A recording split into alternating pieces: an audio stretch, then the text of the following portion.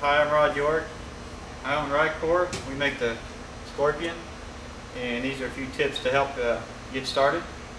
Number one, template material. HDPE is the material I recommend. It stands for high density polyethylene. You can buy it in 4x8 sheets for about $200 and something. You can get 6 templates cut out with it, and this way the templates are made your way. I recommend you buy about 8 or 10 templates for the 8 or 10 sinks that you sell. And if the lady wants a different sink, then tell her no problem.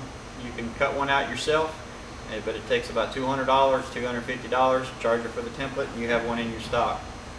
For cutting out a sink, like I said, the HDPE, I make a 2x4 frame separate to fit all my templates.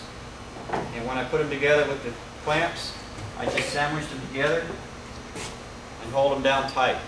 The secret to cutting out a machine is feel. Let the diamond do the work. The bottom of the diamond is what does the cutting, not the side.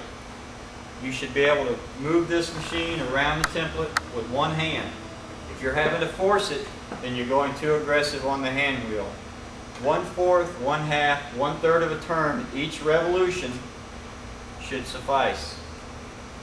The other secret of the machine is do not stop. As you're going around the template, give the hand turn a half a turn and let it stay. Work your way around nice and slow, and do not stop. If you stop, it drills a little hole and makes it rough the next time around.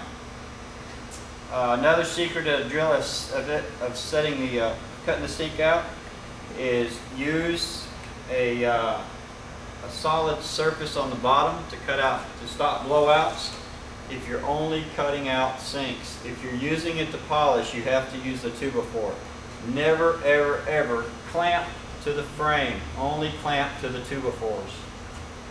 To eliminate another way of eliminating blowout is to use an acrylic penetrator where you're going to cut the sink. That stops a lot of the blowout.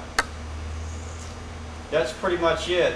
The number one rule, like I said, let the diamond do the work. Don't get in a hurry. And the most important, play with it. It's like anything else. You have to play with it to know what you're doing. The more and more you do, the better and faster you'll be at it. First 2210 is going to take you 15-20 minutes. Should be only at high speed.